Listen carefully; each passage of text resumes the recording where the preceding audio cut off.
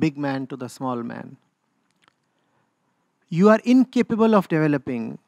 You will never get a new idea because you have always taken freely but given nothing. Because you have always helped yourself with what someone else has given you ready-made.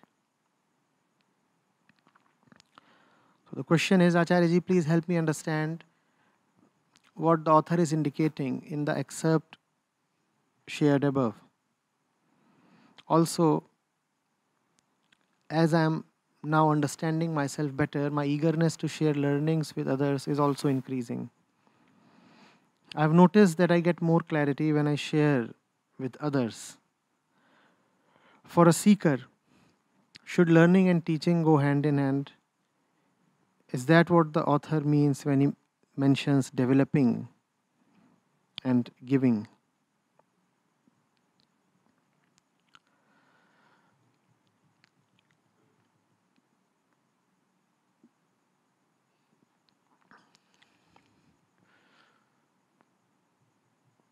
There is a difference between authoring and recycling.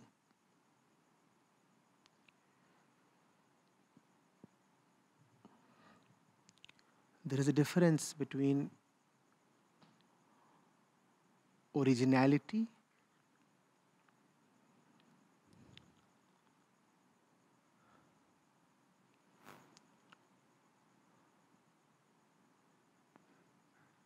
and second-hand knowledge.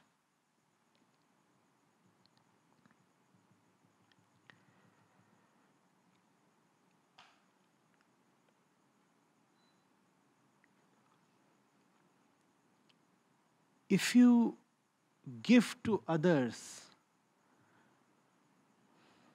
what is not really yours, can it be called giving at all?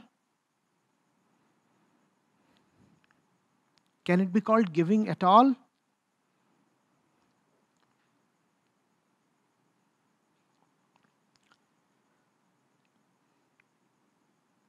There is something that anyway is not mine, and I'm giving it to somebody else.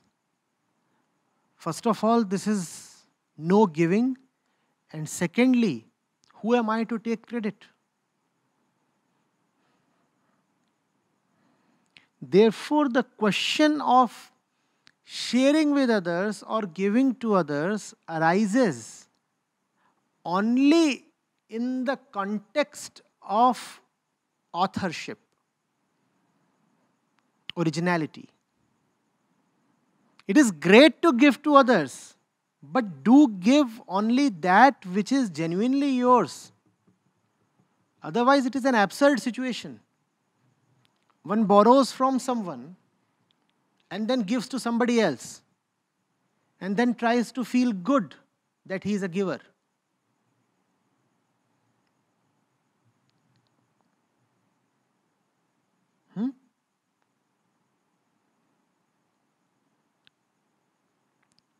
You said that you are learning these days, and when you share your learnings with others, then you find that your understanding is deepening.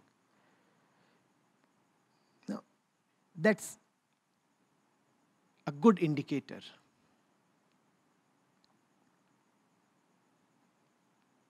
It means something is happening in a dynamic way.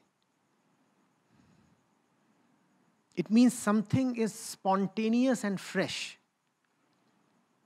When you set out to explain something to the other, then you didn't know beyond a point. But in the process of explaining to the other, you discovered in real time, discovered spontaneously. It's a good omen. Proceed with it. Learning and sharing do go together and must go together. Just avoid recycling.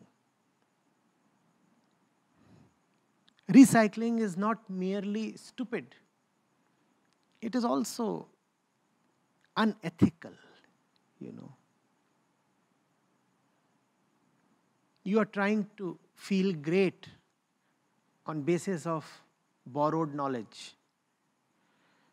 One hears something from somebody and then parrots it out to somebody else, and in the process wants to feel superior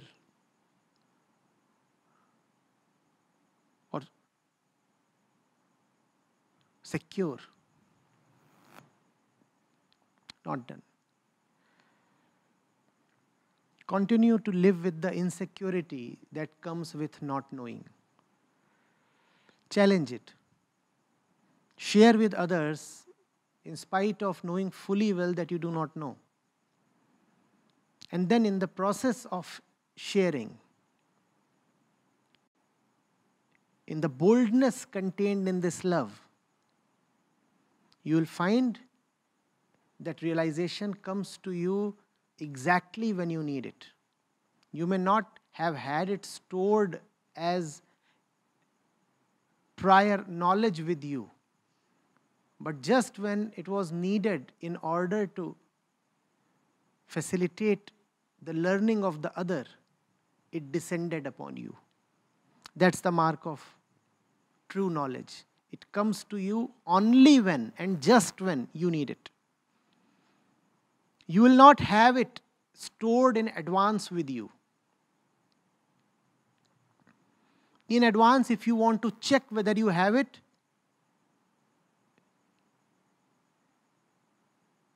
you will find you have not much.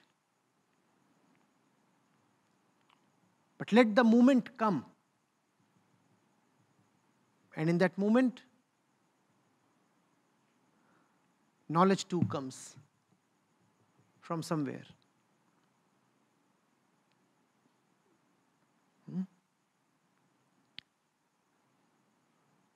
Real knowledge always has a meditative, a mystical origin.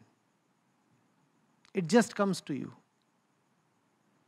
At most, you can give yourself favorable conditions. At most. But you can never give yourself true knowledge. It comes to you. It comes to you as a result of your boldness, as a result of your love, as a result of your eagerness for the truth. It comes.